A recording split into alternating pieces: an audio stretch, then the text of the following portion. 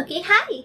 I'm Cherry and you've stumbled upon my channel, and today I'm going to be giving you recommendations for fiction books about eating disorders. It is, once again, Eating Disorders Awareness Week.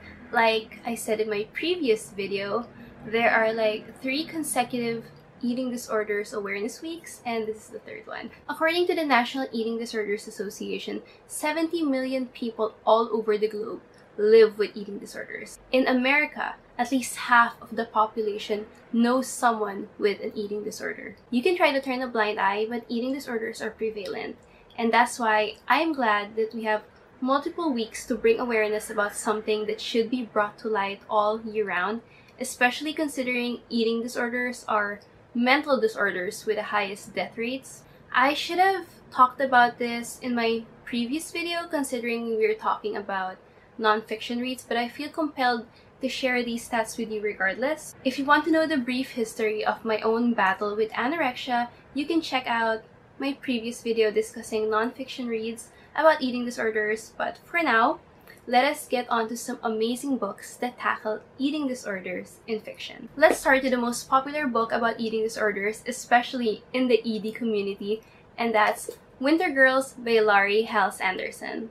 When I was still part of the online ED community years and years and years ago, I was still a teen, and this was the most recommended and also the most accessible book about EDs. We didn't really have much rep in fiction during that time, so we all pretty much just adored this book, and I honestly still do. It's the very first book I ever reread, and even as an adult, I adore it. In Winter Girls, we follow Leah after the death of her best friend Cassie.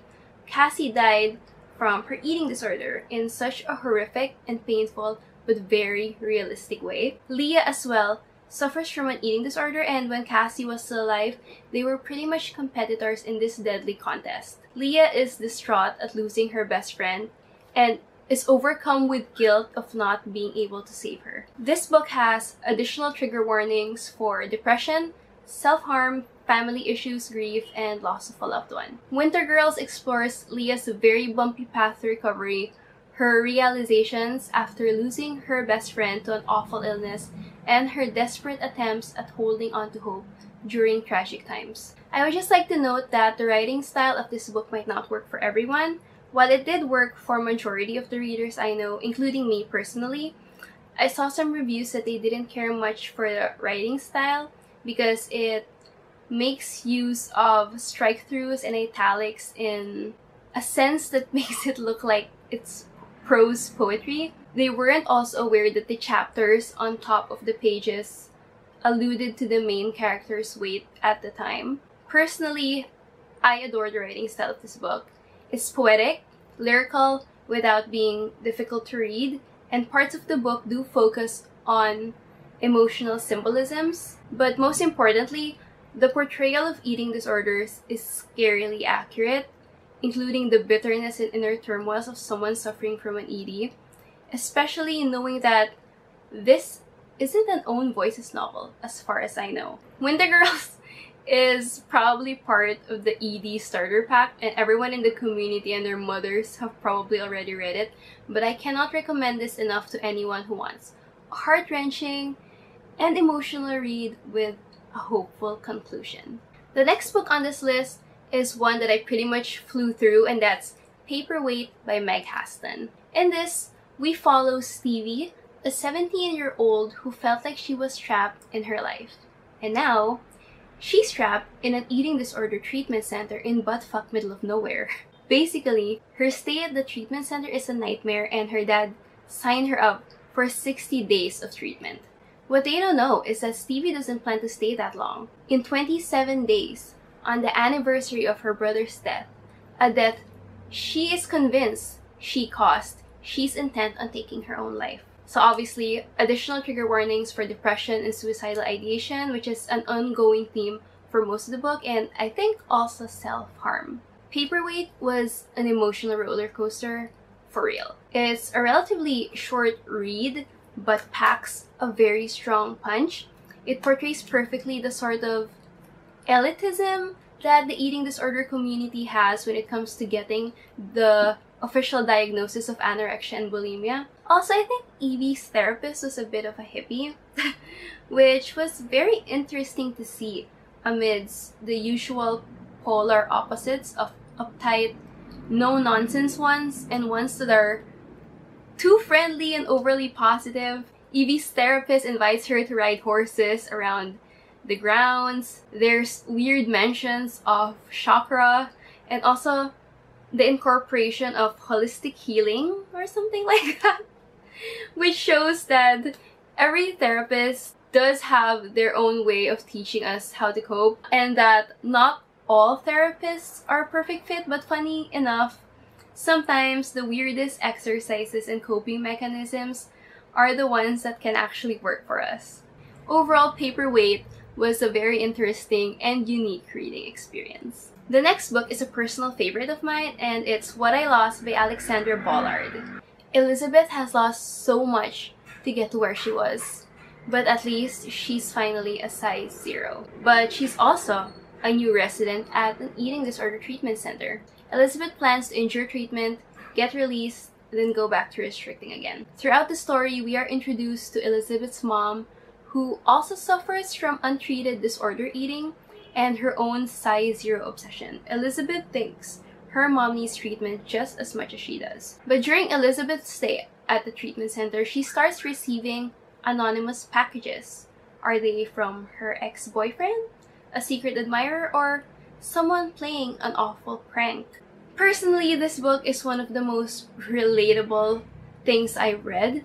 It accurately portrays the ache of wanting to eat and the obsessive calorie counting, the realization that we've fucked up our bodies to the point of being unable to medically fix it. But this book also shows that people with eating disorders are still very human, and that we have or had lives before the disorder took over, before we got sick. I loved reading about the other characters' struggles and realizations. Their suffering and experiences all seemed very genuine. Multiple times they also mentioned force-feeding patients Ensure when they refused to touch the food on their plate. And honestly, I got flashbacks because I also had to take Ensure when I was at my lowest weight.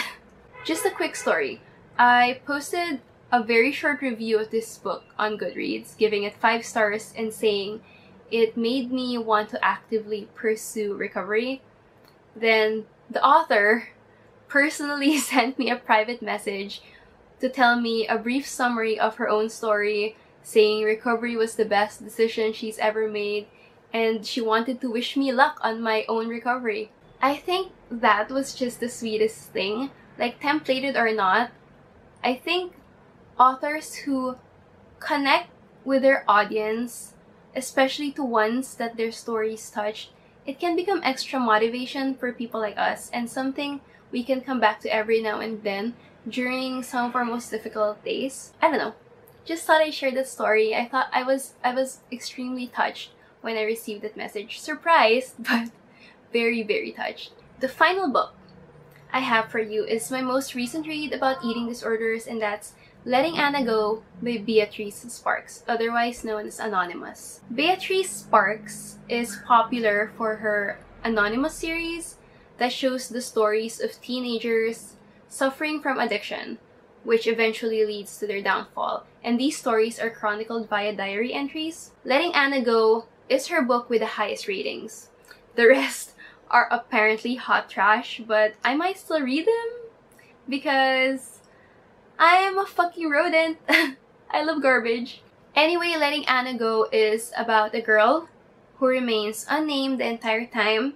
She's healthy, an athlete, and basically lives a pretty good life. Below the surface, however, she feels like she could never be good enough. As her life begins to spiral out of control, she realizes she could still control one thing, and that is how much she ate. Her spiral into this obsessive world of eating disorders begins when her best friend, who's an overly ambitious ballerina intent on getting the lead role for The Nutcracker, invites her to join her on a diet. Honestly, do not do that. That is a very dangerous game to play because there are literally no winners in the end. Take note, however, that this book starts out relatively slow, which moving forward makes a lot of sense because eating disorders don't just happen overnight. While most books about EDs start out right smack in the height of the disorder, this book starts at the very beginning, before she even had any predominantly disordered thoughts. She also relapses multiple times throughout the book. While I really did like this book, I won't recommend it to everyone. If you're in the right mental headspace for a story that can turn very dark corners, you can pick it up. I urge you to pick it up.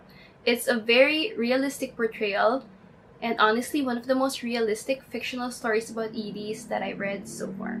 And those are some of my personal favorite fiction books about eating disorders. Of course, I'll be reading more books about the subject, hopefully find more diverse stories from authors of different backgrounds so that I can come back and recommend better books in the future. I've already got a few lined up on my TBR that I'm super excited to pick up. So with that, I do hope more diverse authors also write books, because it is also prevalent in other races and ethnicities, even though the subject is very taboo, especially to the point of ignorance in many parts of the world, especially in Asia. Eating disorders also affect more than just teenagers and young adults.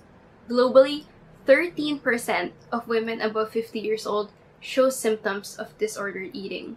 I hope authors also write about other eating disorders, because there are more to EDs than just anorexia and bulimia, like binge eating disorder, ARFID, and EDNOS, to name a few. But that is all I have for you today.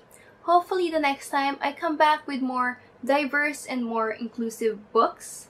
But thank you so much for watching. I hope you enjoyed it, or at least found something useful in this video, and I will see you in my next one. Goodbye!